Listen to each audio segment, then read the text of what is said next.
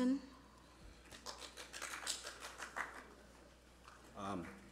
Thank you. I just wanted to start off by thanking the people who consider themselves part of the Charlotte community. 2 weeks ago, I asked for a community discussion surrounding the potential of us hosting this event, the Republican National Convention, in the year 2020, and I wasn't disappointed. The community definitely answered the call. I've been contacted from people all across the spectrum of Charlotte, from U.S. senators to school children, people all across the political spectrum. Your dialogue has pushed me and my colleagues to act as a government that is more interconnected to the voices of our constituents. You hired us, the 12 voices that guide the business of Charlotte, and I take that responsibility quite seriously. The voice of the people should be considered in every decision that I make. Second, I would like to clarify the difference between submitting a bid as opposed to putting forward an invitation. These are two very different things. Bidding is a process that allows two parties to explore the merits and possibilities of entering into some type of relationship. Each side gets to consider the merits of a bid and make a choice of whether or not to enter into said relationship. Through the process, each party can choose to continue to move forward or exit at will. In our city government, there are contracts that may be produced out of certain bids whose final approval is determined by our elected city council, the voice of the people.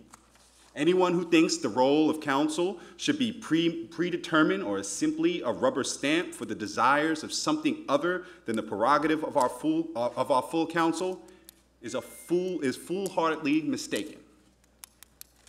Well, on the other hand, some may ask, why submit a bid in the first place? No one else did.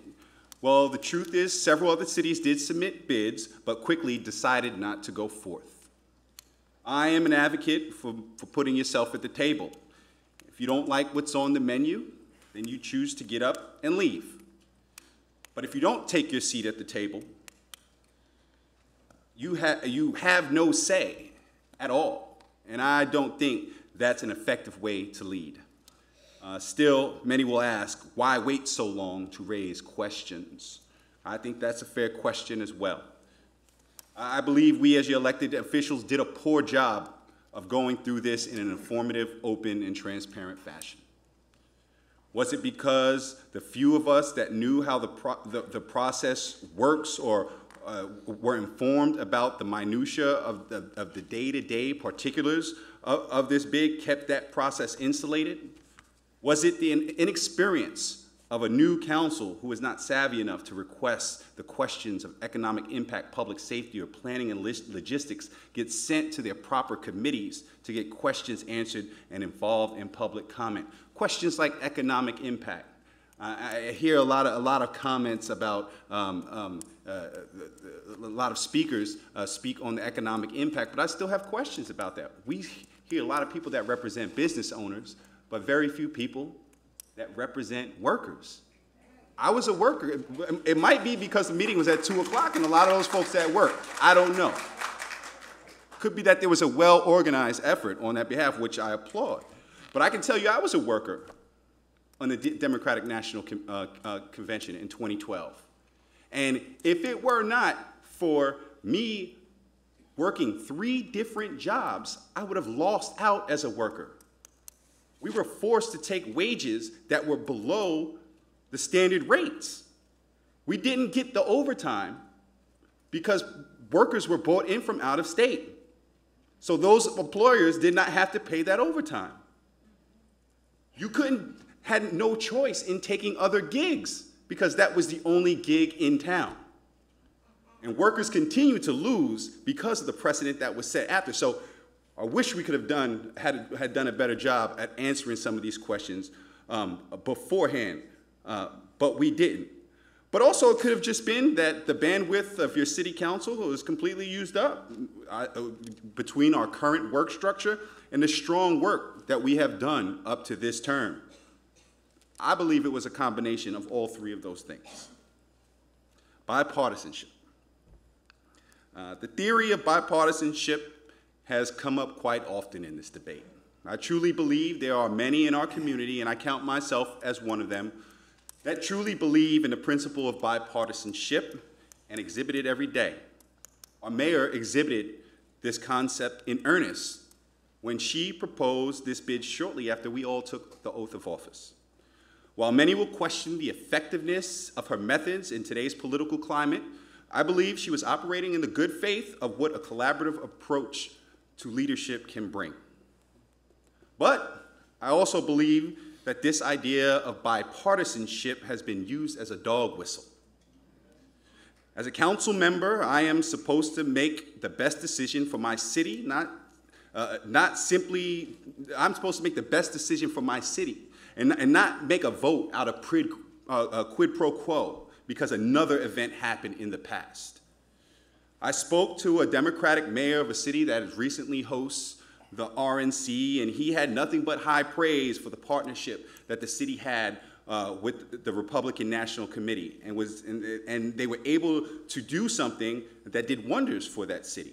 But he also said that if he doesn't think that he would consider bringing that convention into his city today, not necessarily because of the decisions, the president that we have or the political climate, but because of the priorities of his city have changed.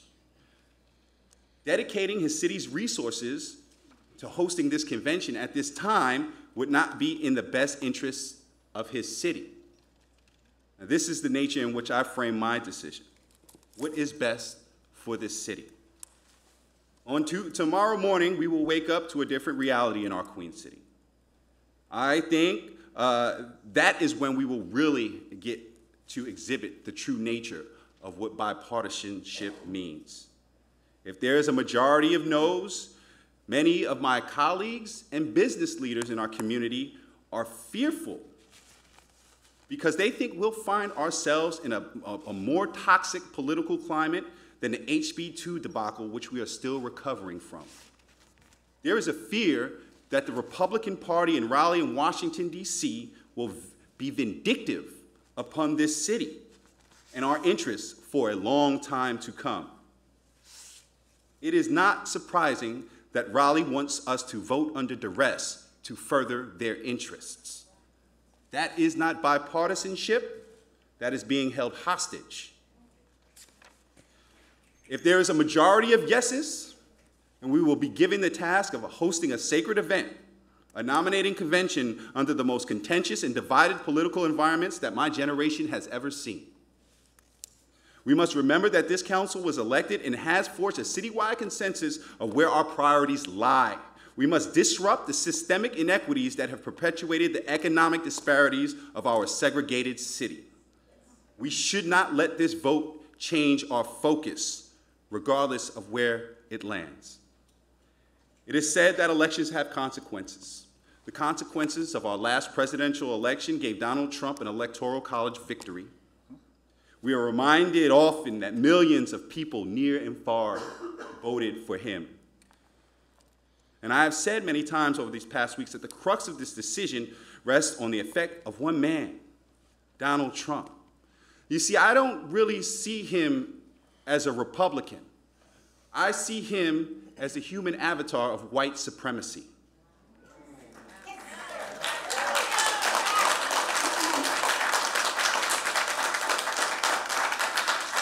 He has hijacked the democratic process by taking advantage of the gray areas in our experiment in self-governance to create the chaos and do real harm to those that are most vulnerable in our communities. You see, for that, he could be a Democrat. He could be part of any institution that has ever been created in America, which we have decided in this community to disrupt. I believe our POTUS represents the worst truths of who we are as Americans, fearful of the other and a stoic defender of the supremacy of the white male patriarchy, which is at the heart of the original sins of this nation.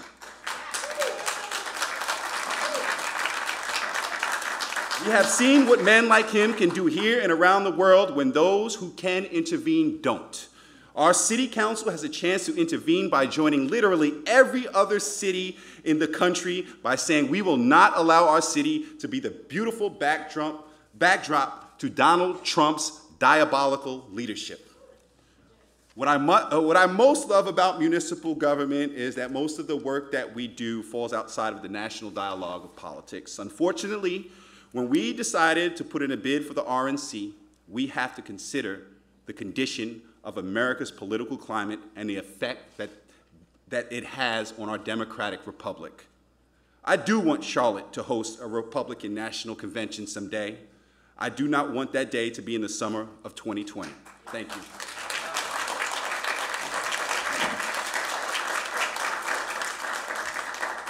Councilmember Driggs.